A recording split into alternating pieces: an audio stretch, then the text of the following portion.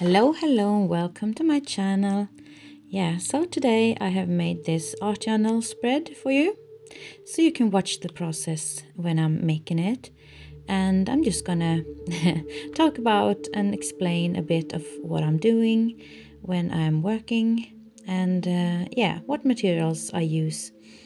So I have bought some new papers from Stamperia.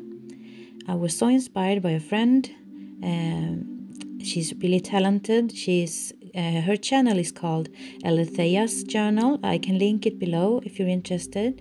And she bought some new things from Stamperia, and I was so inspired, so I had to do it myself. So this is a stamp set from Stamperia, and it's called Vintage Travel. So I'm deciding to use some stamping today, and I am not really good at stamping. I should use maybe, or I should get myself a stamping station or whatever they are called. But I kind of manage anyway.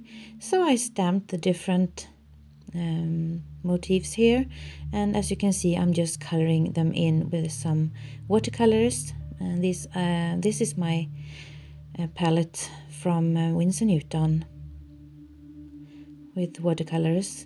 So I'm just going to speed it up.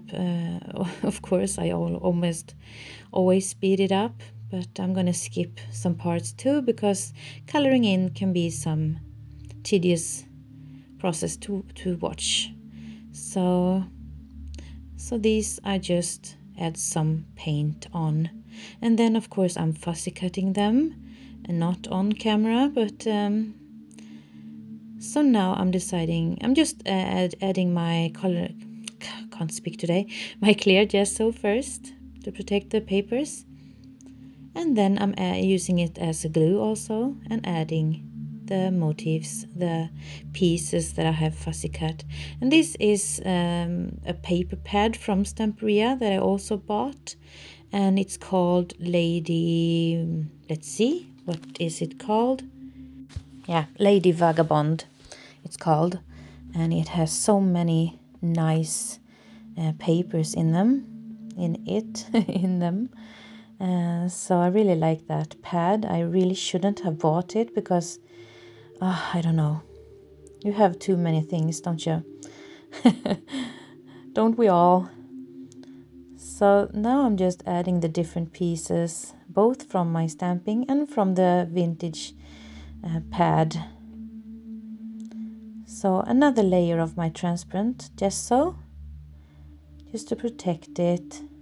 And now I'm adding my watercolors again. And I have no clear idea of the colors, but I'm going for kind of beige brown and some petrol blue in the end. I love those colors. So I'm just mixing some blue and green together to get a nice nuance. And here it is. So I'm really intuitive when I work. I don't plan anything. So I'm just letting the work speak for itself, kind of decide for itself. And of course I'm using my heat tool to dry the pages, because I have no patience to wait. And now I'm using the stamps again with some brown ink, because I don't feel I want black on this spread. I will keep the brown nuances. And also for shading, I will use my Inktense pen color Bark, you see here, just for some shading around the objects to make them look more 3D and pop out more. So that's what I'm doing. And of course afterwards I just add some water to make it look smoother. And the transitions and the shading. And now I'm using, I think it's an edding pen, just to make some white splashes and dots, because my Poscas are out at the moment. I think I have more, but I can't really find them at the moment. So this is my Uniball, Uniball Signo pen. I don't know what it is today. I can't really speak. And I found a quote in the paper pad that says, "Leave the road, take the trails." And I like that. So I'm just adding it also and shading it a bit. And then I actually think this is done. I don't want to overdo it too much. Could have stamped some more or added some more colors or something, but I didn't really want to. I think this is my style more. I was thinking of adding some more white, my white gesso maybe, to smoothen the spread out, but I didn't want to today. So this is the finished piece, and I hope you enjoyed my kind of chaotic process and my chaotic narration.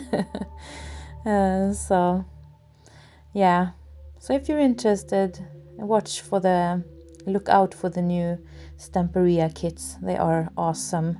I love them. I always like Stamperia's designs. I don't know why. I just do. So thank you for watching today, and please leave a like and a comment if you want to, and subscribe also if you want to see more. I have a lot of videos. So stay safe out there and take care, and bye.